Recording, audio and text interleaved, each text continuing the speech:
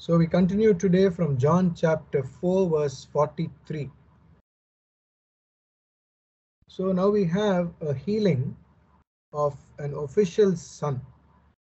Okay, after the 2 days, which 2 days we do not know. That is the 2 days where Jesus was preaching to the Samaritans. That probably refers to the 2 days.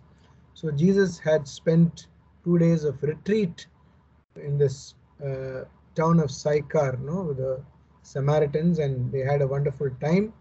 And so after this, Jesus departed to Galilee. So Jesus himself testified that a prophet has no honor in his own country.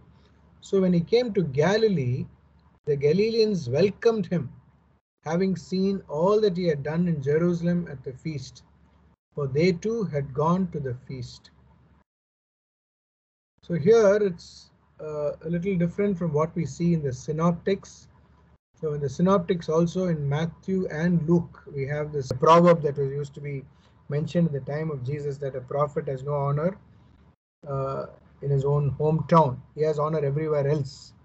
So this is a proverb which was very common in the time of Jesus, and it is used here by Jesus himself. But in this case, you see, he comes to Galilee and the Galileans welcomed him. So they have seen his work in Jerusalem, how he uh, spoke in the temple so boldly, how he drove out the money changers, and all this has made a big impression on them, and so they welcomed Jesus into their midst. So he came again to Cana in Galilee, where he had made the water wine. And at Capernaum there was an official whose son was ill. When he heard that Jesus had come from Judea to Galilee, he went and begged him to come down and heal his son, for he was at the point of death. Now, I want you to take cognizance of this fact that this man who is mentioned here, the official, was like a petty king. He was in Herod's court as an official in a very powerful position, and this man travels 20 miles to come and meet the simple carpenter. You see, he must have really swallowed his pride to come and meet Jesus. You see, he had a very high position in society, and Jesus, after all, was a carpenter. And of course, he was a new rabbi who was coming up. But for him to come down to Jesus so far and coming with so much of faith is something so unusual. But yet we see this faith, and Jesus is going to reward this faith. But see what Jesus says. Jesus therefore said to him, unless you see signs and wonders, you will not believe. Now remember, he's saying this at Cana of Galilee, where he changed water into wine. And probably Jesus is saying this to the people around. You're all looking only for signs and wonders in order to believe, but it's not necessary. You just need to believe in me and then you will see signs. That is how Jesus would always say. But there is also another meaning in this. You see, when Jesus talks to the Syro-Phoenician woman, who is an outsider, he kind of says, we don't throw the food that is given to children to the house dogs. He seems to be very rough with this lady when he talks to her. Similarly, here when he's talking to this official, he says, unless you see signs and wonders, you won't believe. Seems to be a little hard on this man. But Jesus would always test these people, and he knew that if this was really a genuine case, they will not just walk away, but continue to put their trust in him. That is what the Syrophoenician woman did, and that is what we see this man also doing.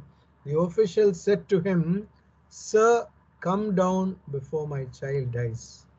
You see, the man is very insistent, he is persistent, he does not go away when Jesus says something. He knows, that's the kind of faith he has. He knows that Jesus has the power to heal. And that is why he has taken this long journey to travel 20 miles to meet the simple carpenter, because he knows here is someone who has the power to heal. Jesus said to him, "Go, your son will live." The man believed the word that Jesus spoke and went his way. Wonderful, no? See, he does not see, he can't see from a distance what has happened to his son, but to go back those 20 miles in faith at the word of Jesus is something extraordinary. The man believed the word Jesus spoke to him, and he goes. Very often we want God to do things right here, right now.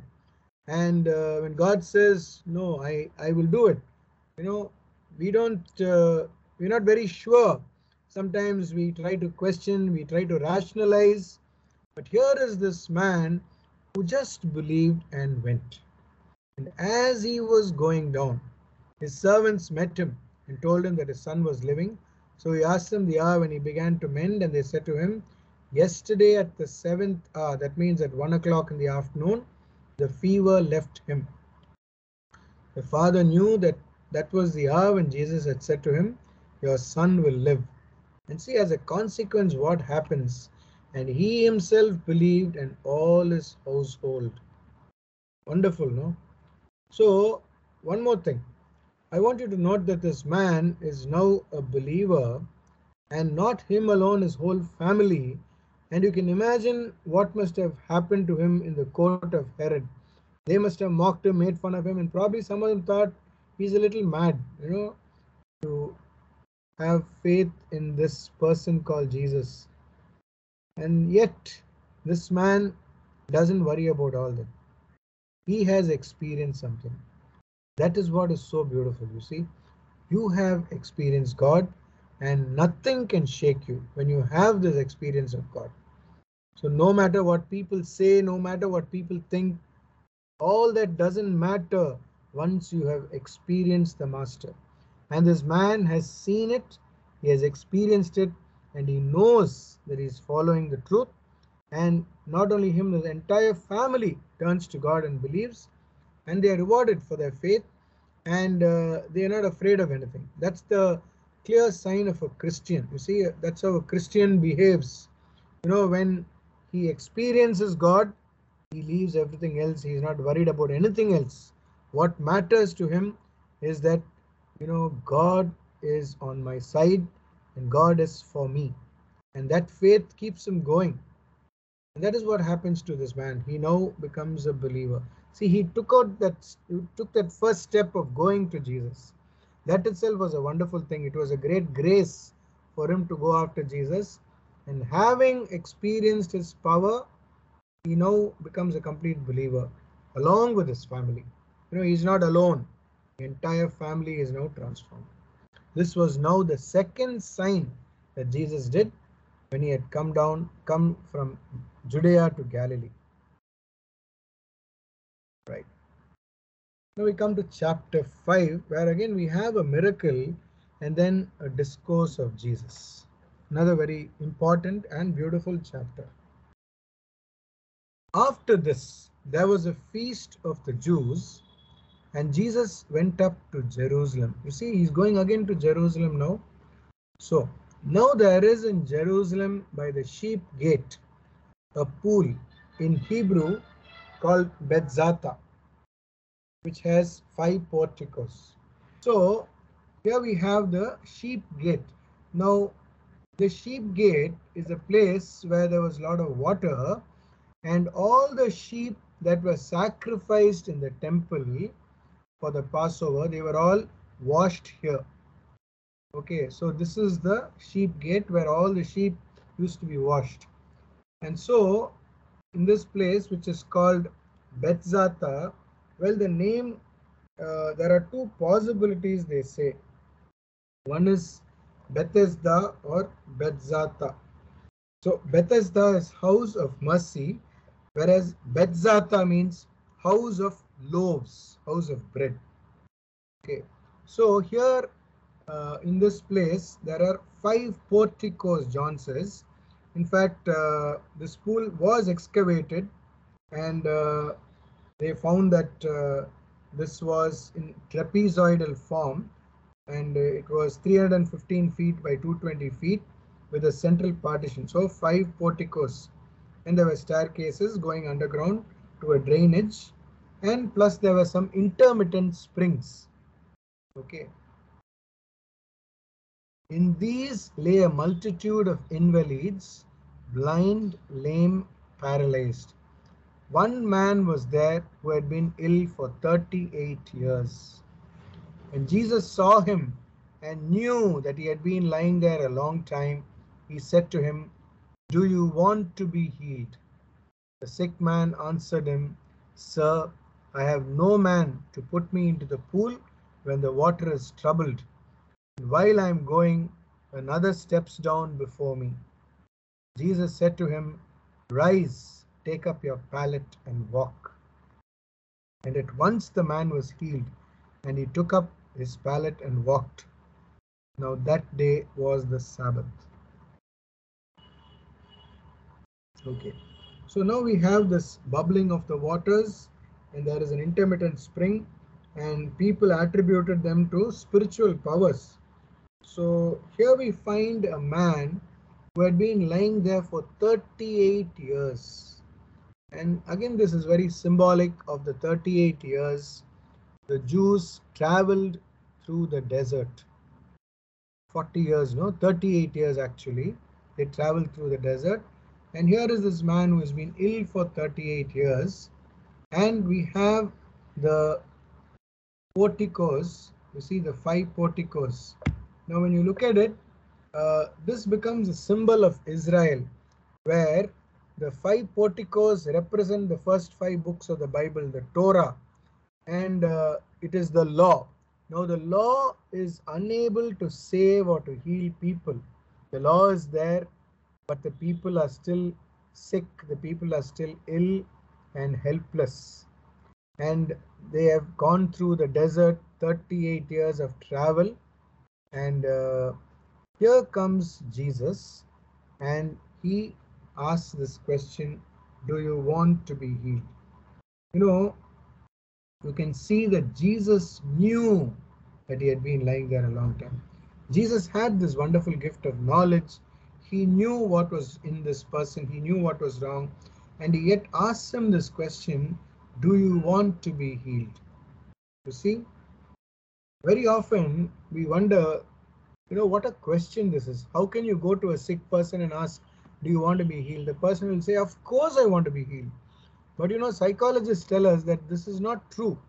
That many of us, even when we go to a doctor, we really don't want to be healed. That is what they say. Why? Because somehow this illness or sickness helps me to feel a lot of self-pity, number one, and also number two, to grab other people's attention, that all their attention is drawn towards me. And so when I continue to remain sick, I get a lot of attention. And so I really don't want to be healed. And so here I am telling the whole world that I'm sick, that I'm in need of help. And everybody feels sad. Everybody is kind of looking towards me and trying to help me. And I get a nice feeling about it. But yet it's not a good feeling. Being sick means you really feel ill at ease, you feel uneasy, you feel bad about it, and yet there is a part of me which says continue to remain sick. That's what psychologists say. And so Jesus asks a very pertinent question, "Do you want to be healed?" And here is the man who doesn't say yes. He only gives an excuse. You see, he says, there is a belief that when somebody goes into the water when it is troubled, that person can get healed. But then what to do? I've never had a chance or an opportunity. While I'm planning to go, somebody else goes before me. 38 years? Never got a chance in 38 years. I don't know. This man, that's what he says. He says 38 years I've been trying to enter into this water. Nobody is able to help me, nor am I able to access this part of the water when it is troubled. So Jesus has empathy, he has compassion, and he looks at the man, and Jesus heals him. 1 minute, the man is healed. And Jesus asks him to take up his pallet and walk.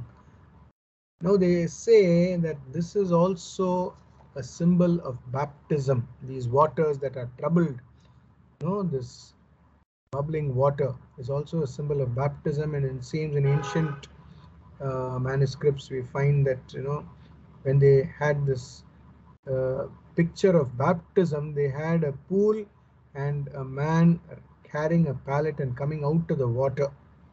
So this was something very significant. And here we see this man who is healed, not saying one word of thanks to Jesus. He does not even find out who Jesus is. He does not ask for a miracle. Jesus takes the initiative, and the man who is cured just doesn't bother. He doesn't say thanks. He doesn't know who Jesus is, doesn't want to find out. He just walks away. You see, so the Jews said to the man, because it was the Sabbath, who was cured, "It is the Sabbath. It is not lawful for you to carry your pallet." Just imagine, this sentence is mind blowing, because here is a man who has been lying there 38 years, and today when Jesus comes there, he heals him in no time, and he is walking. Instead of seeing that miracle and praising God, the Jews only can see that he is working on the Sabbath. He is doing what he is not supposed to do on the Sabbath. Well, they've forgotten about the miracle, they've forgotten about the problem that this man had. So the man who is healed, he answers the Jews, "The man who healed me said to me, 'Take up your pallet and walk.'" They asked him, "Who is the man who said to you, 'Take up your pallet and walk'?" Now the man who had been healed did not know who it was, for Jesus had withdrawn and there was a crowd in the place. Afterward, Jesus found him in the temple and said to him, "See, you are well. Sin no more, that nothing worse befall you." The man went away and told the Jews that it was Jesus who had healed him. And this was why the Jews persecuted Jesus, because he did this on the Sabbath. See? The reward that this man gives Jesus for healing him is that he reports Jesus to the Jews. And that is why John says they began persecuting him, because he broke the Sabbath. You see the attitude of this man. You see, he does not ask anything to Jesus. He does not really want to be healed. He's just wanting to remain there. And when Jesus heals him also, he doesn't thank him and doesn't bother. And when he knows who Jesus is, now he only reports him to the Jews. That's all. That's the reward he gives Jesus. You see? But you see, Jesus says, very unusually here, he says, "Sin no more, that nothing worse befall you." Now there are two things here. One is not that Jesus uh, doesn't believe in this ancient understanding of the Jews that any illness that someone had was associated with sin. Now, Jesus does not believe in that, because the Jews, they always believed that somebody is ill or sick because of their sin. That is why we remember, in the story of the paralytic, Jesus tells that man, "My son, your sins are forgiven." So that was the Jewish understanding, that any illness that I have is associated with my sin. And so Jesus tells him, "Sin no more, but that nothing worse befall you." Now, here in this case, apart from this understanding of the Jews, there is also this fact that probably Jesus knew that this man had done something wrong. And that is why Jesus says that nothing worse befall you. See, now you're already paralyzed. Probably this man had done some serious sin. And Jesus says, don't continue to sin, because something worse may happen. So here we see a man who has had a sinful past. But Jesus heals him, forgives him, and he gives him this kind of warning: don't sin again, don't sin anymore. And this man will be free. He will not sin again, he will not continue. And that is the power in the word of Jesus. When when he tells that woman also who was caught in adultery, when he tells her, go sin no more, uh, she will become a new person. Similarly, here also this man will become a new person. But what we see is this man is a little strange because he doesn't seem to be grateful. He doesn't seem to really care. Only thing is, he just wants to walk away after being healed, and he just reports Jesus, and he doesn't care that Jesus is going to be persecuted. So, this whole miracle that we have, the focus here, or rather the main point in this whole chapter, is the Sabbath violation.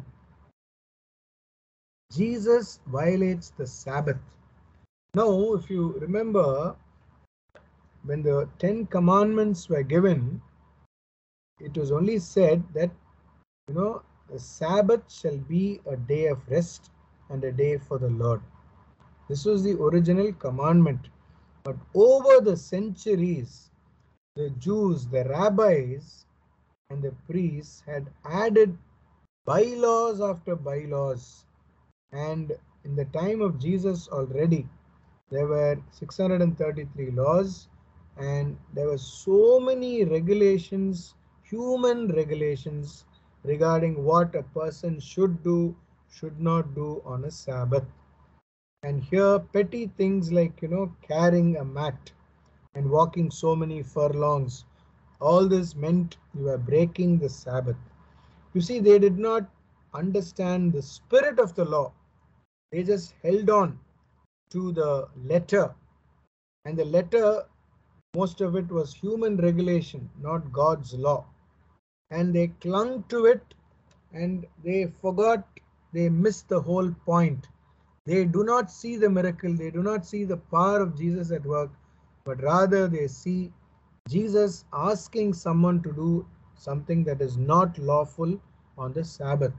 That is why Jesus is going to be persecuted. John says this was why the Jews persecuted Jesus, because he did this on the Sabbath. But see how Jesus answered. Jesus answered them, my Father is working still, and I am working. That was why the Jews sought all the more to kill him, because he not only broke the Sabbath, but also called God his Father, making himself equal to God. But you see, Jesus doesn't mention here that he is equal to God. He only says, my Father is working and I am working, and he will continue to say that he is completely given all this power because of the Father.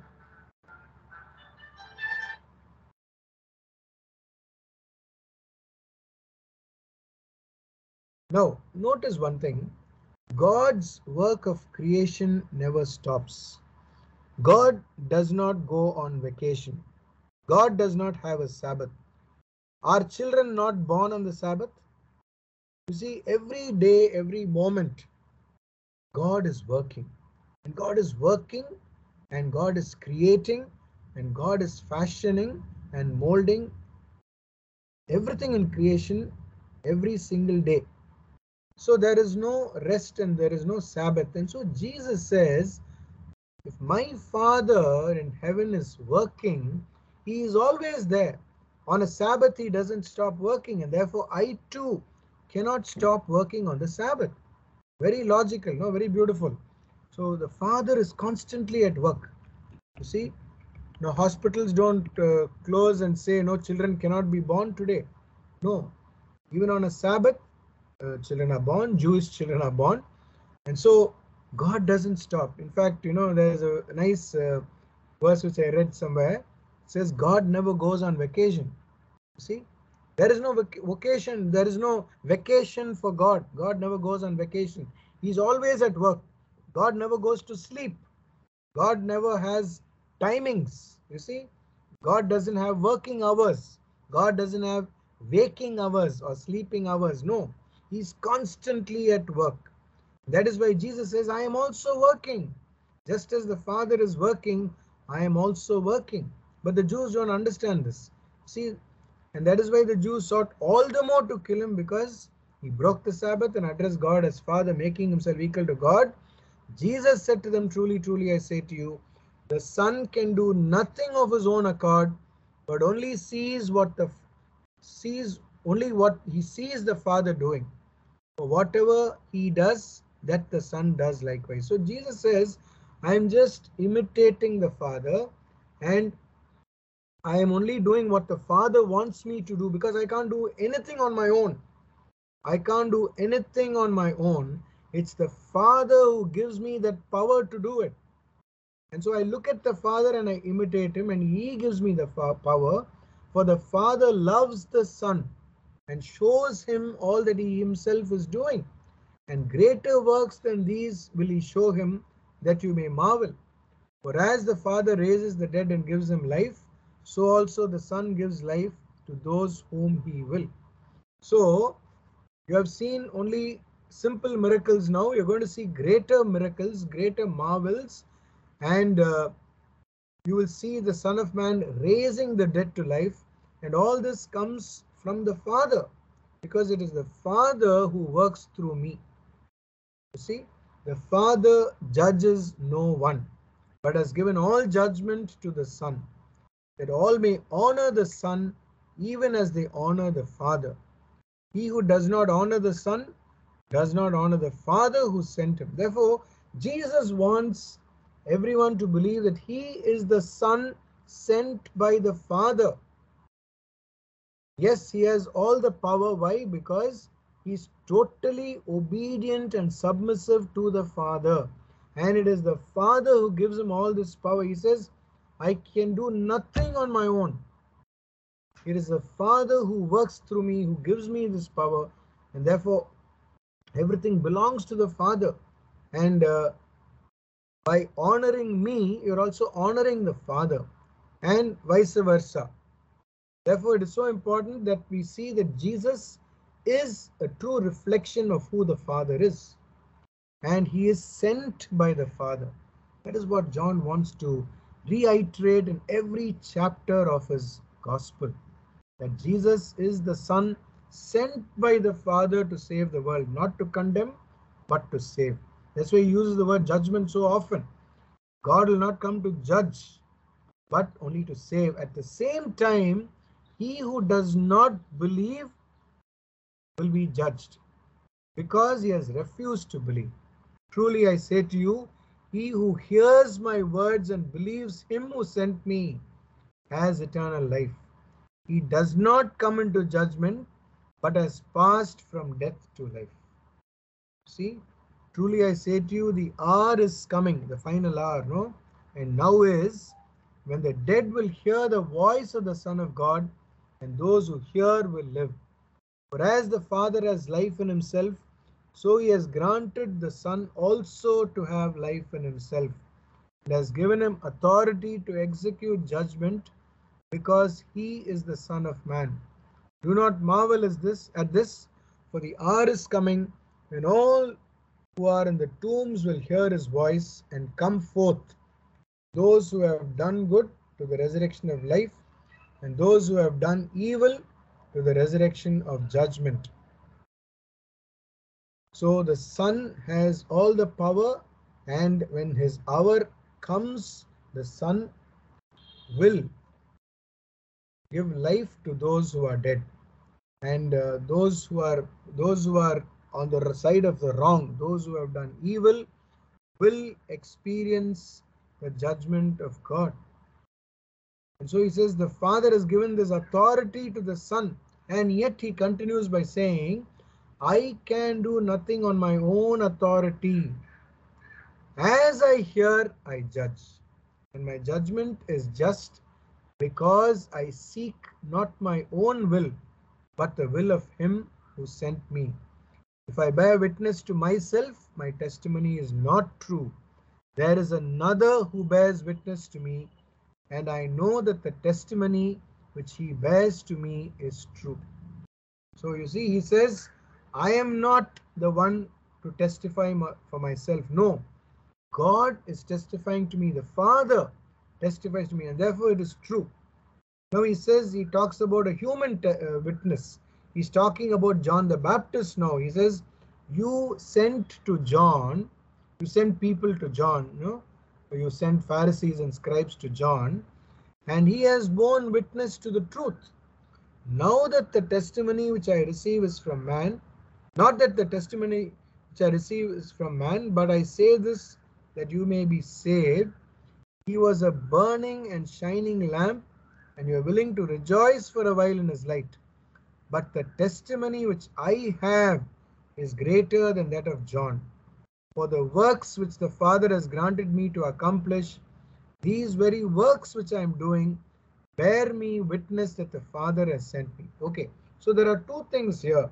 There is the human witness, the person of John the Baptist, who bore witness to the truth. And Jesus says, you rejoiced in him for a while. But there is a greater testimony here, the Father himself, who is working through me. And how is it that you do not see that the Father is working through me? Because the Father is constantly testifying to me. I cannot do anything on my own. So the very fact that I'm doing all this means that the Father is doing it through me. So that is the greatest testimony that you need, and that is the testimony you have. It's not a human testimony, but a divine testimony. So all this bears witness to me that I am the one sent by the Father. And the Father who sent me has himself bore witness to me. His voice you have never heard, his form you have never seen, and you do not have his word abiding in you, for you do not believe him whom he has sent. You see, so Jesus says, you cannot see God. He is formless, he is a spirit, and his word does not abide in you. Why? Because you're not willing to believe me, because I am the one sent by the Father. So when you refuse to believe me, you also refuse to believe the Father, your creator. And he goes on to say, you search the scriptures because you think that in them you have eternal life. Because for them the word of God, the Torah, was everything. And they say that, if someone has understood the Torah, they will discover God, they will experience God. He says, the scriptures which you are searching, they bear witness to me. Yet you refuse to come to me that you may have life. You see?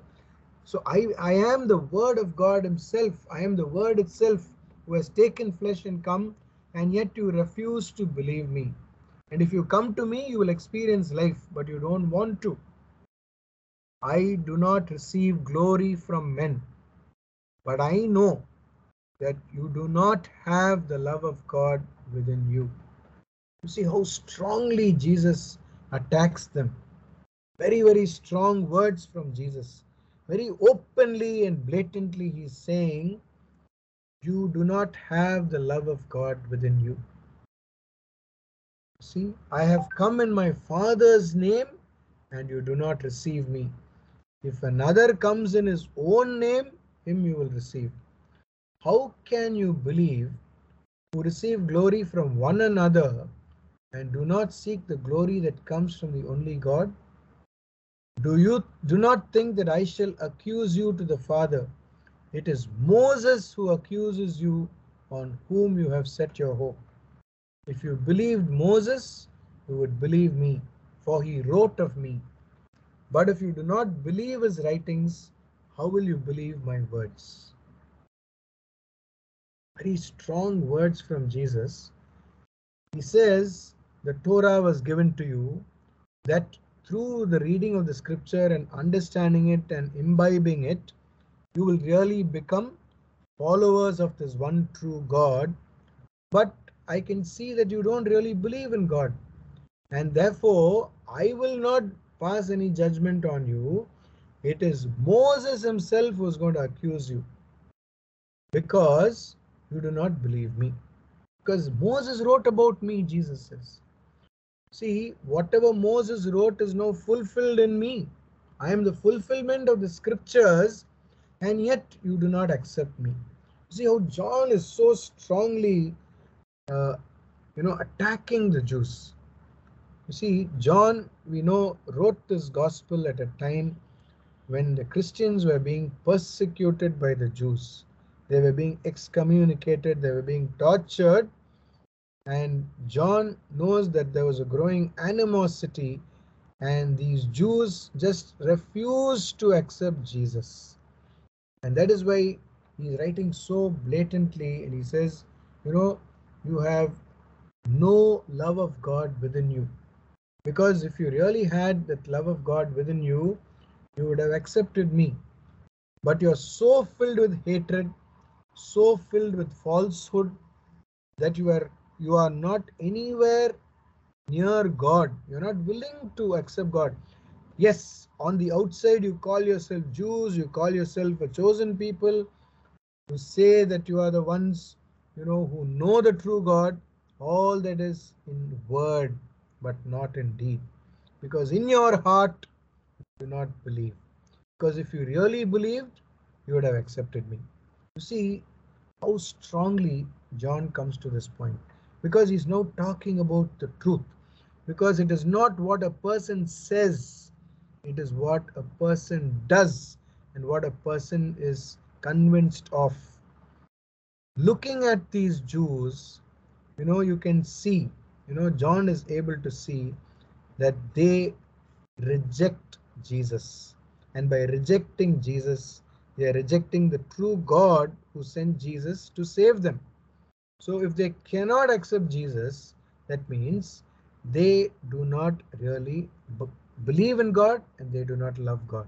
This is a very clear sign for John.